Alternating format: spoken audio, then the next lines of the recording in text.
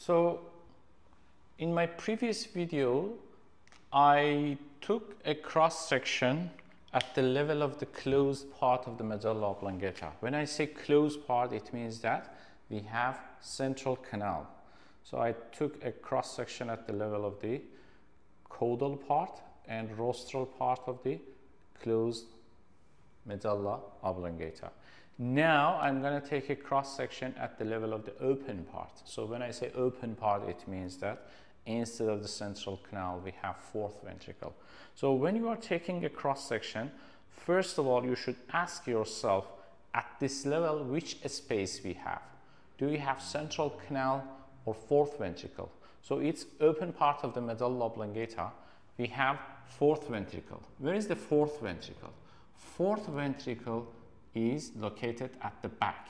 Posteriorly, we have fourth ventricle, which is filled with the CSF, cerebrospinal fluid. So if you look at here, this is the brainstem, anterior view of the brainstem. At the top, you can see the midbrain. This bulge area is the pons, and down here we have the medulla oblongata from the anterior view. Medulla oblongata from anterior view, there are two projections. It's called pyramid. So we have pyramid here, and lateral to the pyramid at the top, we have two bumps. It's called olive. So anteriorly, here we have two pyramids, and lateral to the pyramid, we have this bulge area. It's called olive. So what do we have within the pyramid? Within the pyramid, we have corticospinal tract. As its name suggests, cortico, it starts from the cortex, primary motor area of the cortex, and the axon coming down through the internal capsule, passing through the midbrain, passing through the pons, passing through the medulla oblongata, and crossing, most of the fibers crossing at the caudal part of the closed part of the medulla and going down and landing in the lateral white column. So here we have corticospinal tract, which is a descending tract. It's a motor tract supplying the muscles, distal end of the upper and lower limb. So the second question, when you are taking a cross section, you should ask yourself about the descending tracts. Which descending tracts we have at this level? We have corticospinal tracts within the pyramid. What about the olive? Within the olive, we have a weird nucleus. It's called inferior olivary nucleus. On the opposite side, we have inferior olivary nucleus. Then, at the back, on either side of the fourth ventricle, there are two feet. It's called peduncle, cerebellar peduncle, or inferior cerebellar peduncle. If you look at closely to the posterior surface of the brainstem, here is the midbrain, this is the pons, and down here we have the medulla oblongata. So lower half of the fourth ventricle, this is the fourth ventricle. You can see this, the inside of the fourth ventricle, this diamond shape is the fourth ventricle. Lower half of the fourth ventricle is related to the open part of the medulla oblongata. So this is the central canal. It expands up as the fourth ventricle. On either side of the fourth ventricle, we have three peduncles. If you look at closely, this is the superior cerebellar peduncle, inferior cerebellar peduncle, and middle cerebellar. So inferior cerebellar peduncle, it's connecting the cerebellum to the medulla oblongata. So on either side of the fourth ventricle, you can find inferior cerebellar peduncles. Inferior cerebellar peduncles. As I mentioned earlier, it's connecting the cerebellum to the brainstem. This is the cerebellum. So this would be like this, two feet connecting the cerebellum to the medulla oblongata. So now you should ask yourself about the ascending tracts. So which ascending tracts we have at this level? If you look at here, this is the cross-section of the spinal cord as I showed you.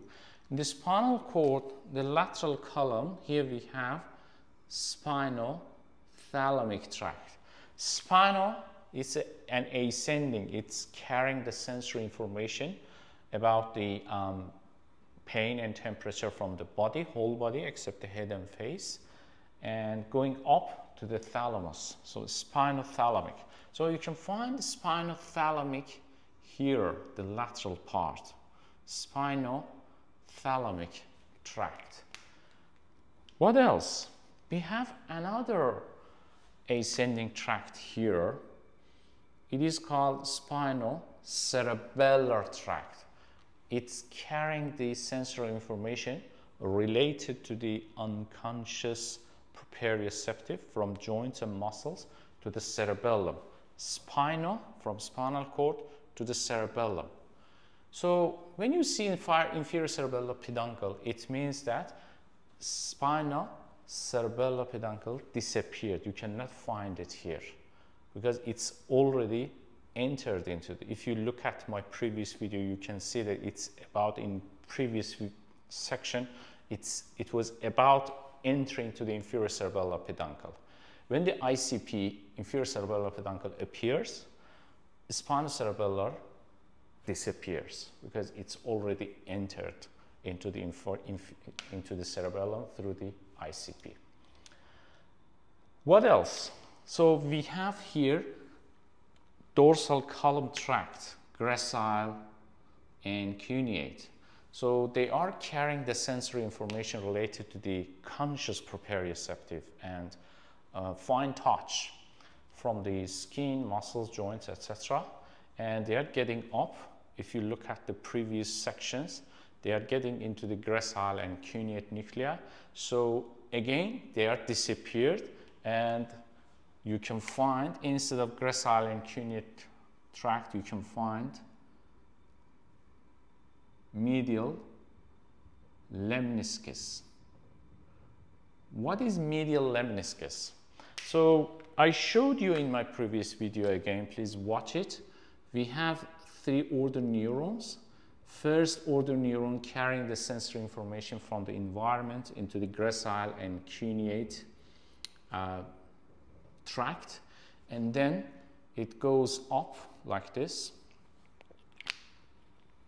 It ascends and getting into the gracile and cuneate nuclei, and then synapses onto the second order neuron. So the second order neuron crossing or decussating and making medial lemniscus. This is the medial lemniscus, ML, to getting into the thalamus. So at this level, you can find medial lemniscus. So gracile and cuneate disappeared and replaced with medial lemniscus. So medial lemniscus contains the second order neuron related to the conscious proprioceptive and fine touch. It is going up to the thalamus. So I showed you the space, the descending tract and ascending tracts at this open part of the medulla oblongata. Now I'm going to focus on the nuclei. So this is the brainstem. Down here we have the medulla oblongata. Cranial nerve 9, 10, 11, 12, 4 last cranial nerves are related to the medulla oblongata. On the lateral side, you can see cranial nerve 9, glossopharyngeal, 10, vagus, 11, accessory. And anteriorly between the olive and pyramid, you can see the hypoglossal cranial nerve 12. So the nuclei related to these cranial nerves are packed into the medulla oblongata. I'm going to show you on the posterior view these nuclei related to the cranial nerves 9 to 11, 9 to 12. So if you look at here closely, we have just in the midline, we have hypoglossal nucleus, cranial nerve 12. A little bit lateral to this, we have DMX, dorsal motor nucleus of vagus. This chair-shaped nucleus is solitary nucleus, which is sensory. And you can also see in the anterolateral part, we have another nucleus. It is called nucleus ambiguous for 9, 10, 11. It is positioned anterolaterally. Whereas the hypoglossal is a motor nucleus, it is positioned posteromedially. Nucleus ambiguous, hypoglossal, they are motor nuclei. One of them is posteromedial, the other one is anterolateral. In addition to these cranial nuclei, 9 to 12, we also have cranial nerve 5, sensory nucleus, which is really long.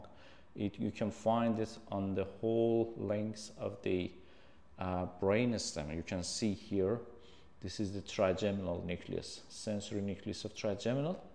It's called spinal part, spinal, because it's coming from the rostral part of the spinal cord. Spinal trigeminal nucleus. So if you take a cross section through the caudal part, you should only see just the spinal trigeminal nucleus. So we have different nucleus. We have motor nucleus, sensory nucleus. We also have parasympathetic nucleus. So in my previous video, I showed you we have central canal. Just next to the central canal, we had hypoglossal. So instead of central canal, here we have fourth ventricle. So just anterior or to the fourth ventricle, we have hypoglossal, cranial nerve 12, which is a motor nucleus supplying the tongue muscles. Another motor nucleus, you can find it, it's here. It's just anterolateral. It's called nucleus ambiguous. Nucleus ambiguous. You know, we have two different types of motor nuclei.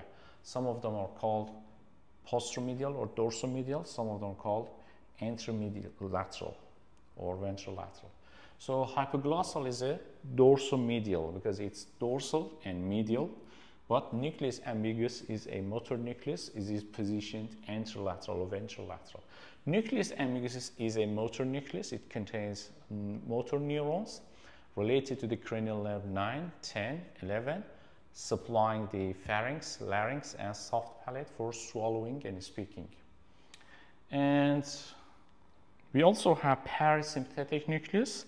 Just next to the hypoglossal, we have DMX. DMX, dorsal motor nucleus of vagus, cranial nerve 10, parasympathetic cranial nerve 10.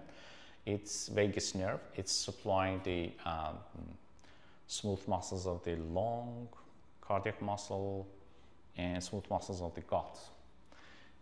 Now we have sensory nucleus, motor, parasympathetic, and sensory. Sensory, just next to the DMX, a little bit lateral to the DMX, here we have solitary nucleus. Solitary nucleus at this level, it is related to the taste, cranial nerve 7, 9, 10, taste, solitary nucleus. This is special sensory nucleus related to the taste. And finally, the most lateral sensory nucleus here we have is spinal trigeminal, cranial nerve 5. Spinal trigeminal is cranial nerve 5. It's carrying the sensory information related to the pain and temperature of the face and head. And we also have another nucleus I'm going to show you on the model. So you can find here, this is the diamond-shaped nucleus here. It is called the vestibular nucleus. You can see the position of the vestibular nucleus just next to the inferior cerebellopeduncle on the lateral side of the fourth ventricle. So this is the fourth ventricle, this is inferior cerebellopeduncle. So you can find the vestibular nucleus here in this area. Vestibular nucleus in this area. It is part of the cranial nerve 8, which is related to the balance, connecting to the inner ear, making the balance. So I showed you the nuclei. We have motor nuclei, cranial nerve 12, hypoglossal nucleus, nucleus ambiguous. And I showed you parasympathetic nucleus is next to the hypoglossal. We have DMX, dorsal motor nucleus of vagus. And I showed you 3 sensory nuclei, solitary nuclei related to the taste, spinal trigeminal, about the 5 spinal trigeminal nucleus, And at the back, you can see it posterolaterally, we have the vestibular nucleus, cranial nerve 8, which is relevant to the balance. We also have here, just a little bit lateral to the nucleus ambiguous, we have autonomic nucleus related to the sympathetic innervation or autonomic nervous system. So if you have any question, please put your questions into the comment and receive great feedback. Thank you.